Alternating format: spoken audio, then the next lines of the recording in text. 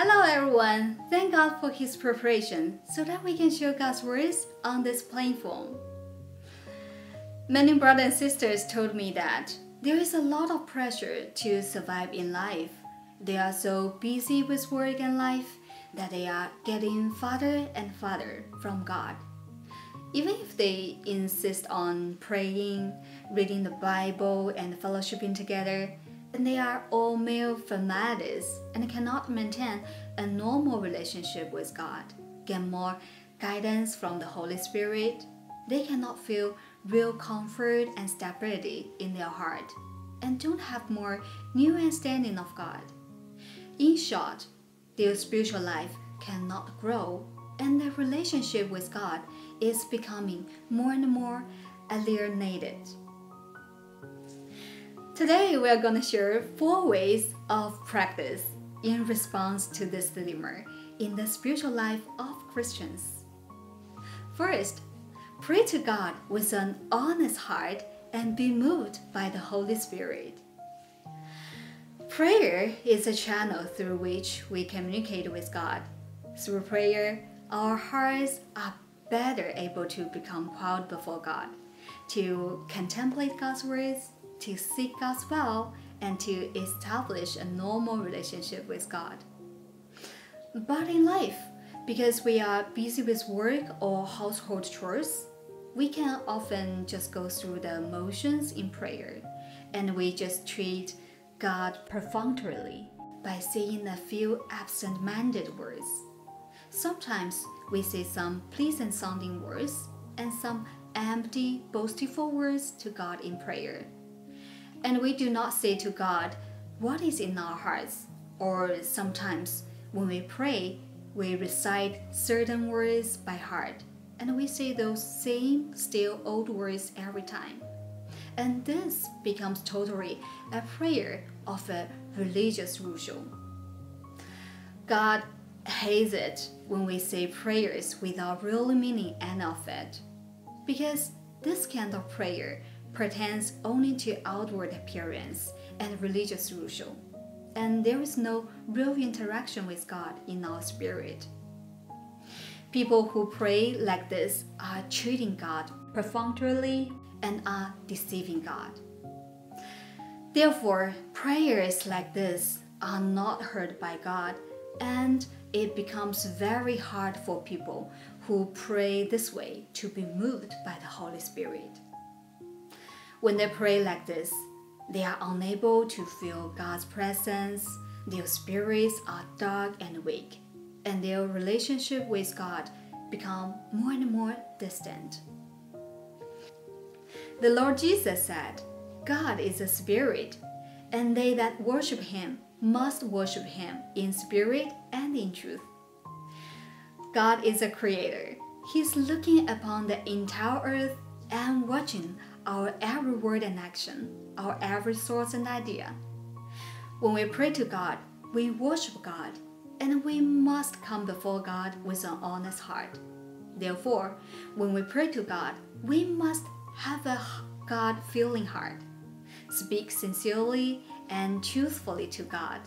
Bring our real states, our difficulties, and our hardships before God, and tell Him about them. And we must seek God's will and seek the path of practice, for only in this way will our prayers conform to God's will.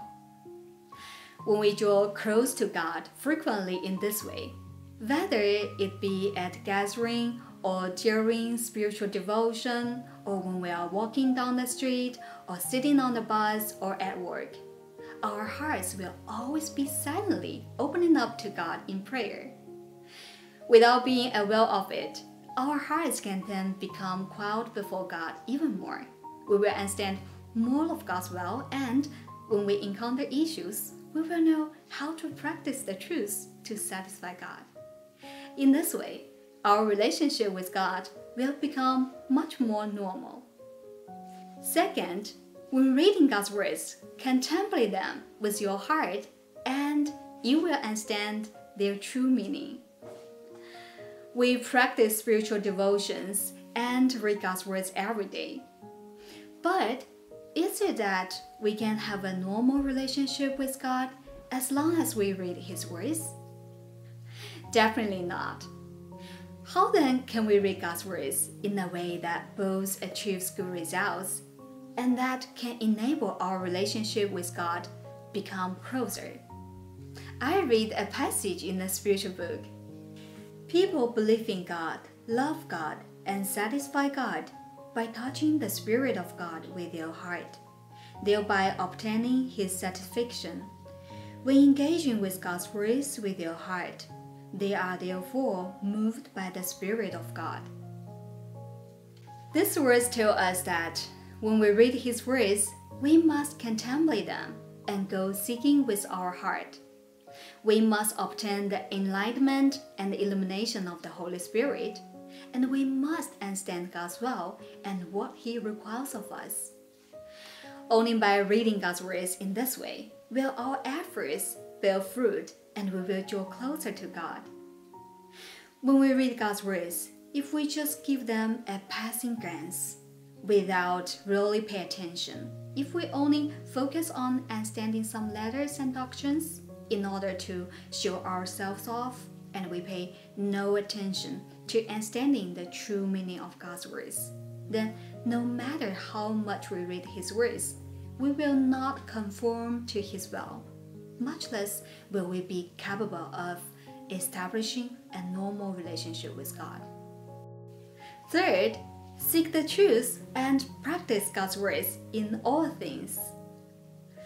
The most crucial thing for us to maintain a normal relationship with God is to seek the truth when we encounter issues and to practice in accordance with His word. But in life, when we encounter issues, we often rely on our own experiences, or we employ human means to handle them, or we deal with them according to our own preferences. We very seldom quieten ourselves before God and seek the truth, or deal with the issue in accordance with God's will. And this causes us to lose many opportunities to practice the truth, and we grow further and further away from God. I read a passage in a spiritual book.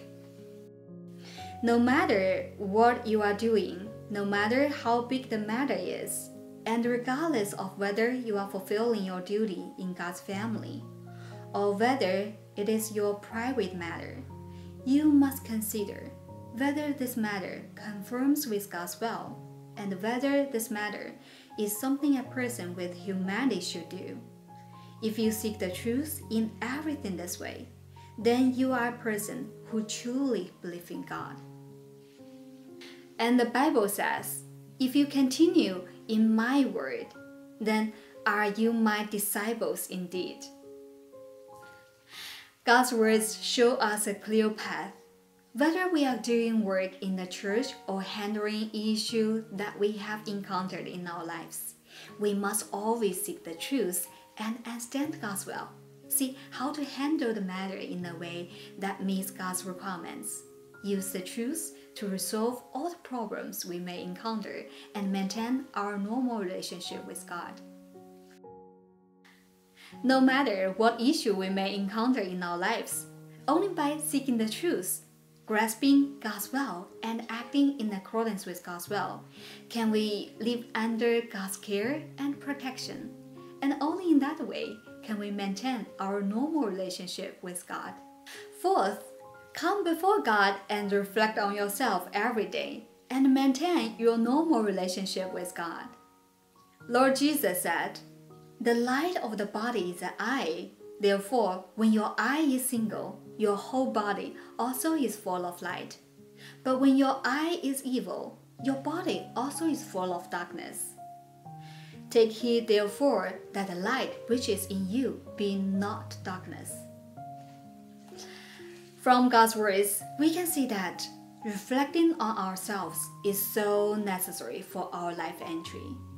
Through reflection, we can see that we have so many shortcomings and that we fall way too short of God's required criteria. The motivation to pursue the truth therefore arise in us.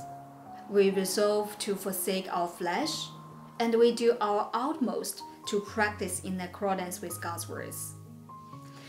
In this way, we take heed to act in accordance with God's requirements in our practical experiences. We practice God's words, and our relationship with God becomes increasingly normal. It can therefore be seen that frequently engaging in self-reflection is very important, and that one's practice of the truth is built upon the foundation of knowing oneself. Only by having true knowledge of one's own corruptions and shortcomings can remorse then arise, and one will then become willing to pursue the truth and practice God's words. Self-reflection is so very beneficial to our life progression, and it is the indispensable key to us drawing closer to God. There are many ways to reflect on ourselves. We can reflect on ourselves in the light of God's words. We can reflect on ourselves in the mistakes that we make in our daily lives. Others point out our shortcomings and corruptions. Is even more so an excellent opportunity to reflect on ourselves. Furthermore, when we see the mistake made by those around us, we can also reflect on ourselves. Take their mistakes as a warning, learn the lessons and be benefited by them, and so on. Self-reflection is not limited to the daytime or the nighttime. At any time and in any place, we can pray to God in our hearts, reflect on and know our own corruptions, and we can seek God's will and requirements within His words, and repent in time. However, before we go to bed each night, we should reflect on and summarize all that we did that day, and we will then be able to have a clearer grasp of our states and know what things we have not yet got right. Once we start doing this, our pursuit will be more directional and will be more beneficial to establishing a normal relationship with God. The 4 points above are the paths of practice for us to draw closer to God.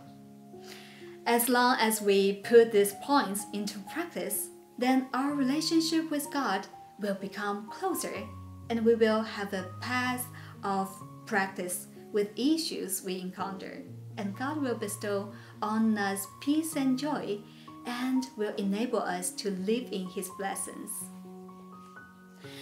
Well, there are many detailed truths about the practice of how to establish a normal relationship with God. Owing to time constraints, we only briefly show the 4 practical ways. If you want to learn more, you are welcome to join our online fellowship. There will be more preachers to show more truths, and I believe that you will gain more knowledge of God.